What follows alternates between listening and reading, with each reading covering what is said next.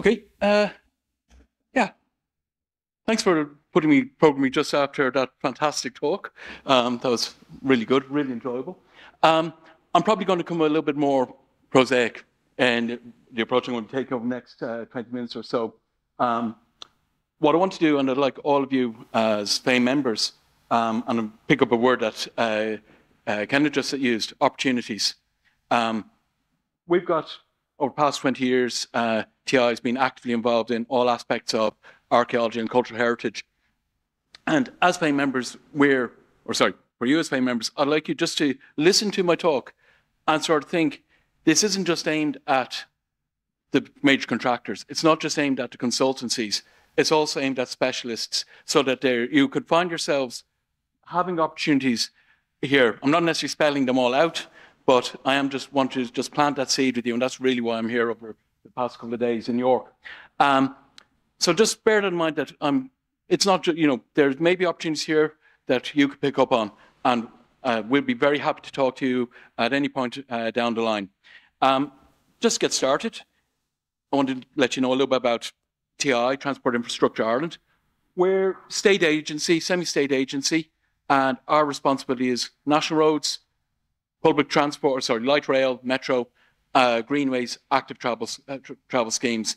And we're also involved in major construction of motorways, interchanges, tunnels, etc. We're also involved in upgrades of the rural towns in Ireland. So it's a very widespread amount of projects. We also have we're keyed into all of TI's capital programs.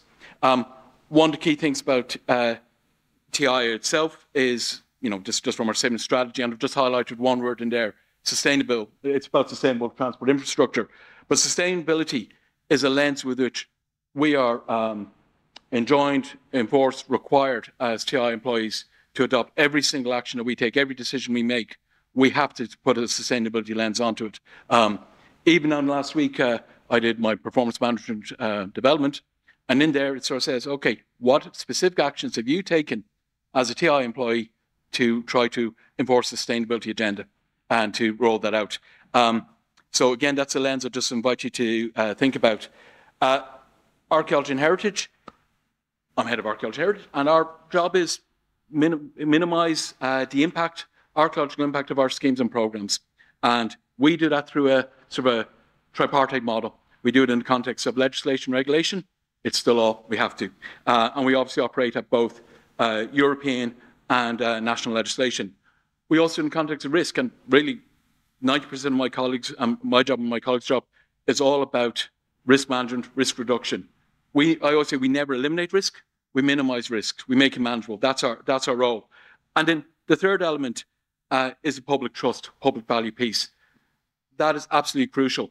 We spend considerable amount of money, taxpayers' money, public monies, on our works. We want to ensure that those works are actually have a benefit. So we're always thinking in terms of that whole life, looking at things in the long term, looking at those impacts. How can we feed that back in?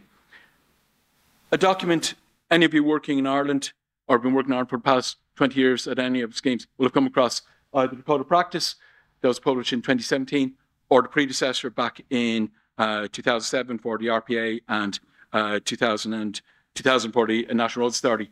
Those documents are our rules of engagement. I use that document on a weekly, fortnightly basis. I go back to it. It's our Bible.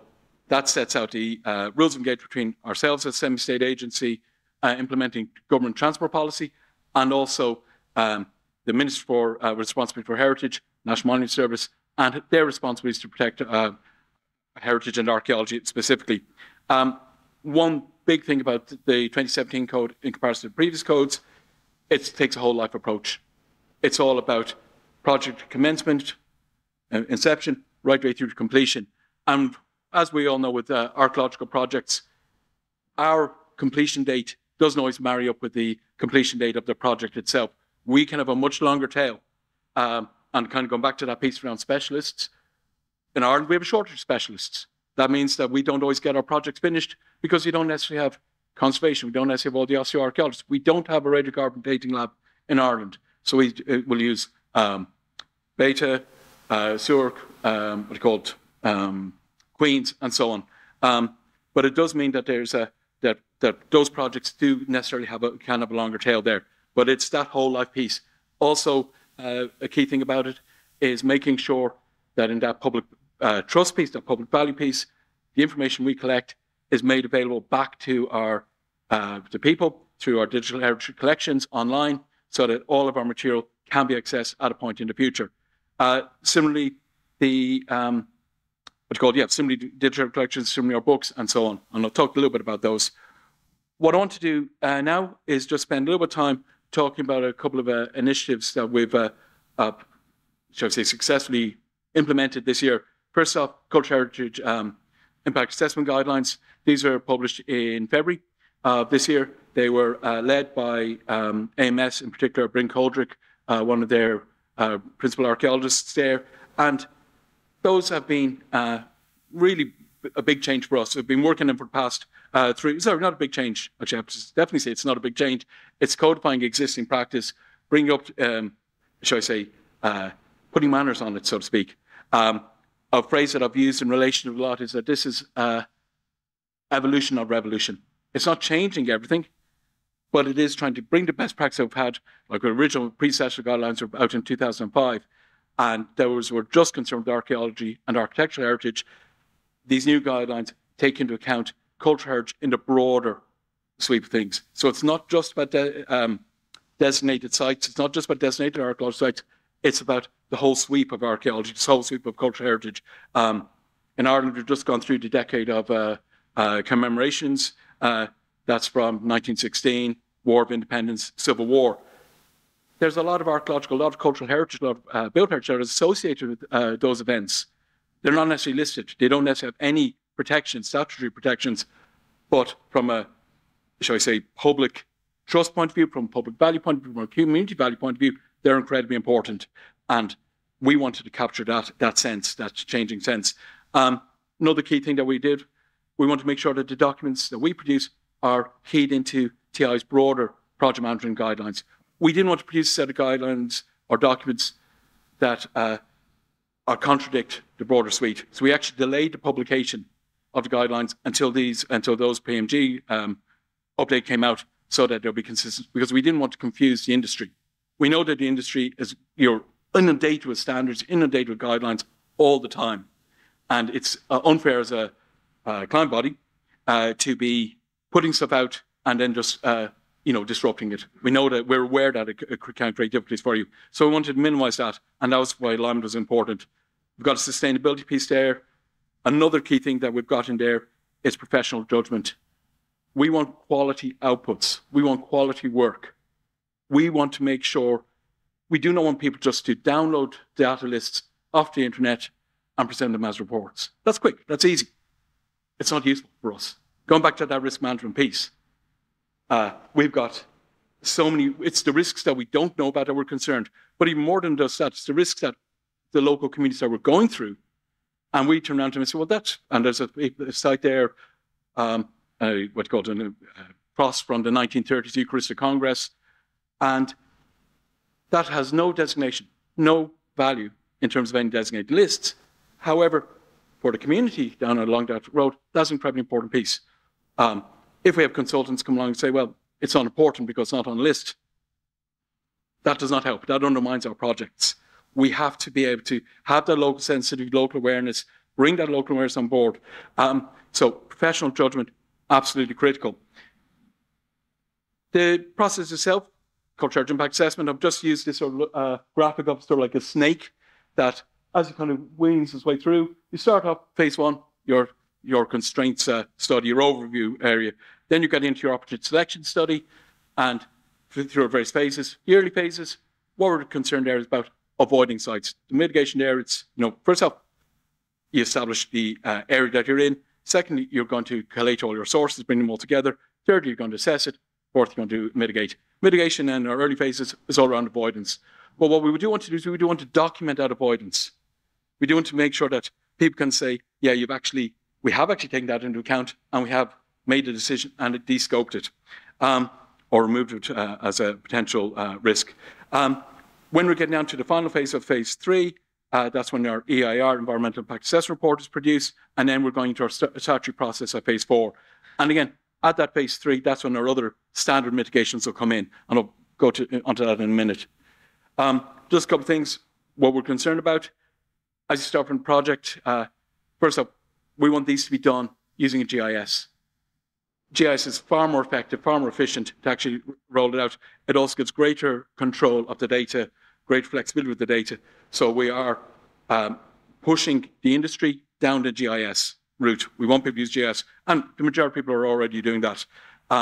Another thing we also want people to start doing is to, during your phase 2, your options is selection, and during your environmental impact assessment, to actually start documenting importance. So as you're doing it, you're going to start documenting the importance of the site. So when you go into the statutory planning hearing, that you're actually able to say, this has this importance. And it's based on that moment in time. So we expect things to change. The next graphic just shows you the different fieldworks. So going from phase 1 to start up to phase 3 on the right-hand side. We expect that we're going to start off lots and lots of information, very broad, loads of sites being considered, but you'll have a shallow amount of material about it.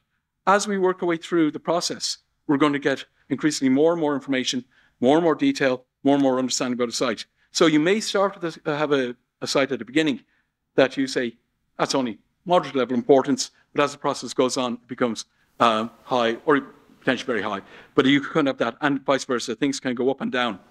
One thing that we'll be saying is that this list is saying that at our initial phase, we're not expecting fieldwork to take place. We are expecting our fieldwork to take place through the subsequent phases there. Speaking of fieldwork methodologies, ubiquitous now is LiDAR. We use LiDAR on our projects, and we do that at phase 2. And when we talk about LiDAR, we talk about both the collection of the data as one body of work, and then a separate work stream is the analysis of the data. And that's the kind of place that I would see companies in this room. Many of you would have the expertise to carry out LiDAR work. And let's point that out. The other thing we're doing is about field walking. Clearly, when you're getting to your phase 3, you're walking the routes. That's fine. Geophysical survey, you're doing your geophysical surveys across the board. Again, just on geophysical survey, we're actually going to be updating our guidelines in our next Project Archaeologist framework, and we'll be in review of the current ones at the moment. So again, there's an opportunity for yourselves. We also carry out all the other range of work methodologies, testing, inspections, built heritage surveys, underwater, etc. But they'll be done on a case-by-case basis. In terms of the process itself, it's identified some new deliverables or deliverables which are codified. Past couple of years, we've actually had this thing called assessment method statements being rolled out. And that's really the who, why, where, when, what, how of the project. It's to capture the assumptions.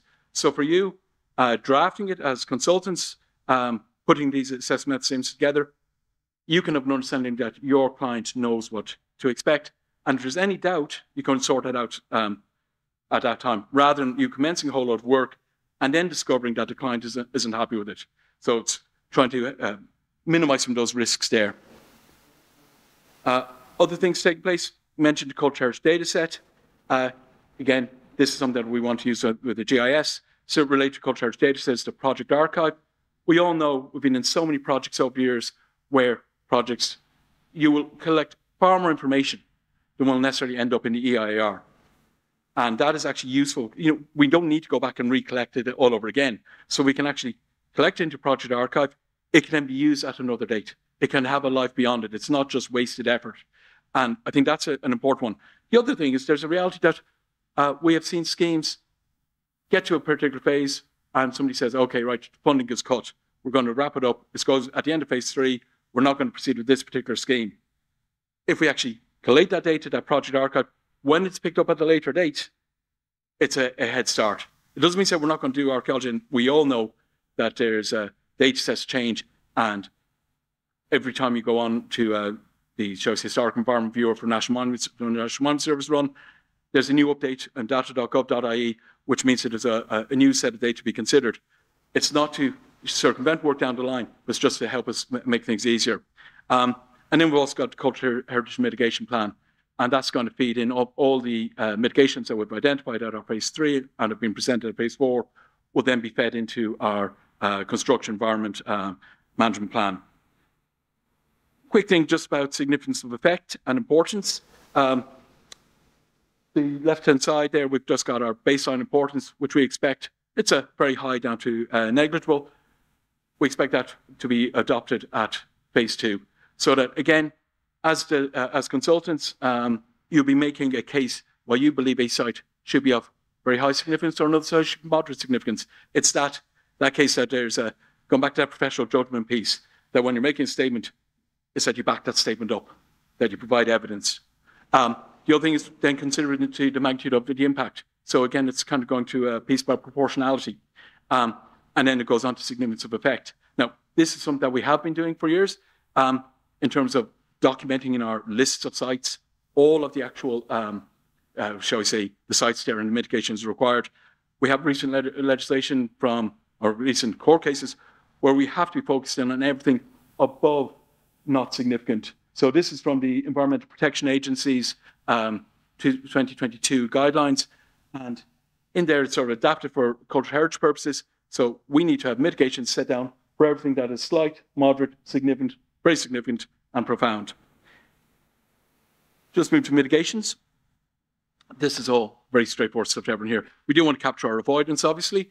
I mentioned that already. Our prevention, our fencing off during groundworks, our reduction, screening, and so on.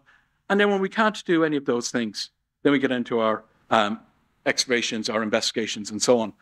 How do we implement it? We implement through our stage 1, 2, 4 contracts.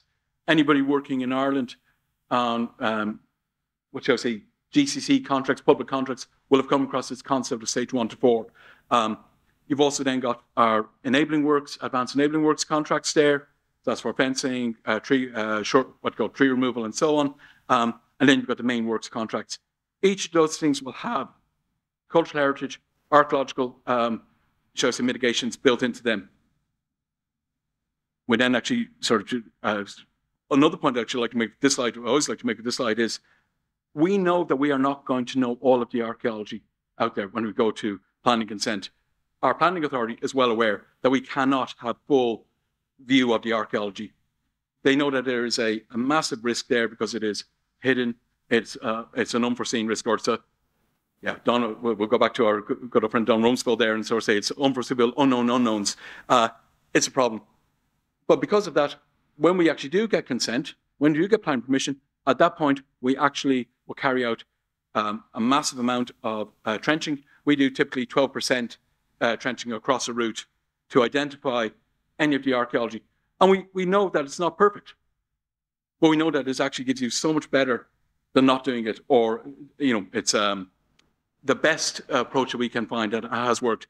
And that generally allows us on our greenfield projects to deal with 90% of the archaeology and archaeological mitigation is completed before construction starts. So from a risk management point of view, that means you're not having archaeologists and constructions on top of each other. It's an approach that we've been using it since the early 2000s. The board on Board Panola are aware of it. Our planning authorities are aware of it. They know that it works and it has successful outcomes.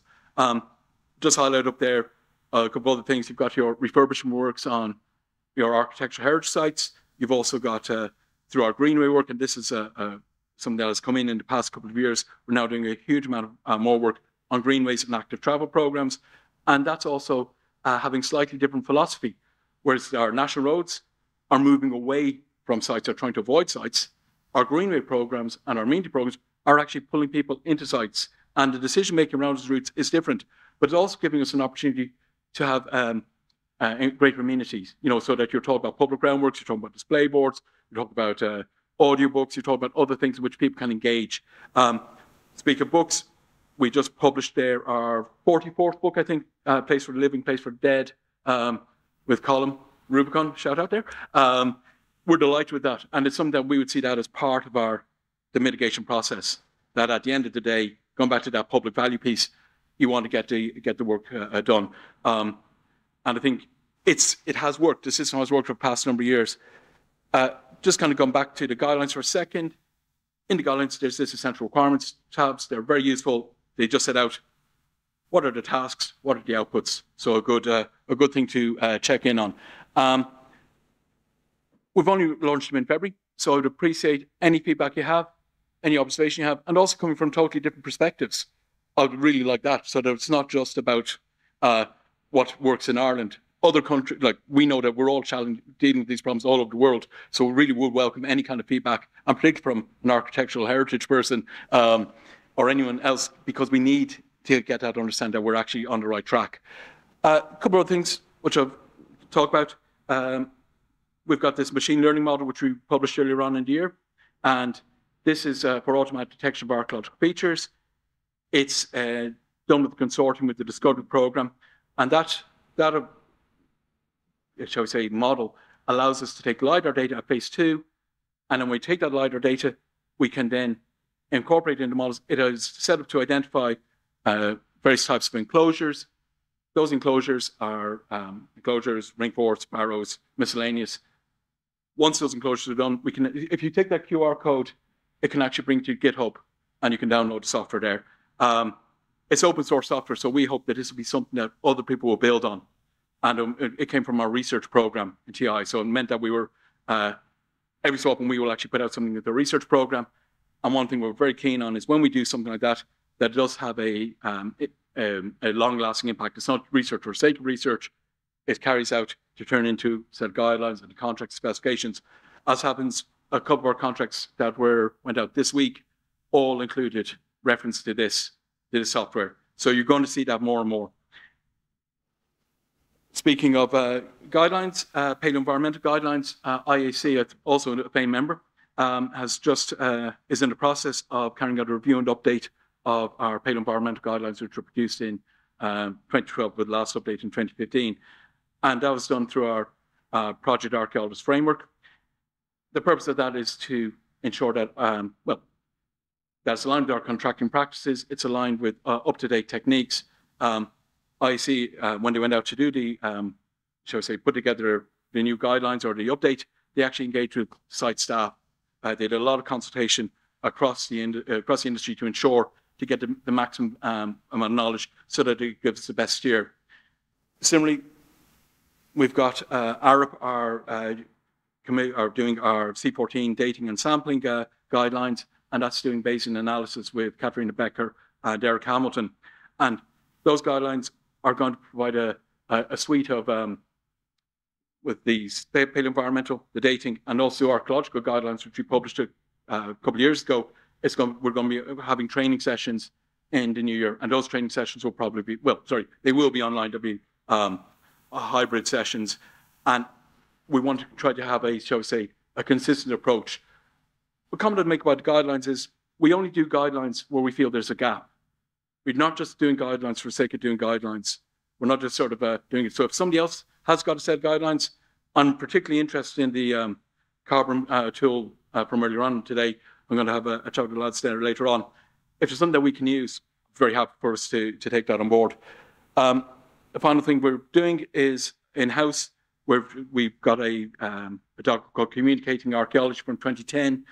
We're just updating that to reflect this broader space around cultural heritage, broader understanding. And again, those 3 guidelines will be delivered in December this year. Final slide. Opportunities on national roads, greenways, public transport projects. etenders.gov.ie, that is a place that, if you're interested in working in Ireland, have a look there. That'll give you a sense of what's coming up, what's going on. A couple of other things, we've got a Project Archaeology Associated Service Framework, and that framework provides us with the resources and a mechanism for us to get guidelines produced, as you've seen from AMS and IAC. It also provides us a mechanism to have to strengthen our own in-house resources by actually putting in project archaeologists onto the team. So that's going to be advertised later in the year. We also have LiDAR analysis, and I mentioned that we've got a couple of them going out. There'll be more going out this year. ArchaeoGeophys, stages 1, 2, 4, that'll be very suitable for contracting companies. But then there's also the specialist works, conservation works, C14, osteoarchaeological, other works that potentially could be in there. I should caveat that all works have to be done in accordance with Irish legislation, Irish regulation, but that goes without saying. A couple of specific projects that are going through planning at the moment. You've got Metrolink, and there are a number of people in the room who have already worked on Metrolink in one form or another. And we've also then got, so there's advanced works coming up, and then there's also going to be a main works contract. So those are something to keep an eye on. We've got Galway Ring Road. That's a fairly major project. Again, that's going through planning approval, and similarly the NM20 Limerick Cork. So those are three very large schemes that we're going to see in the next couple of years. And that's pretty much me. So I take any questions or wherever you want to go.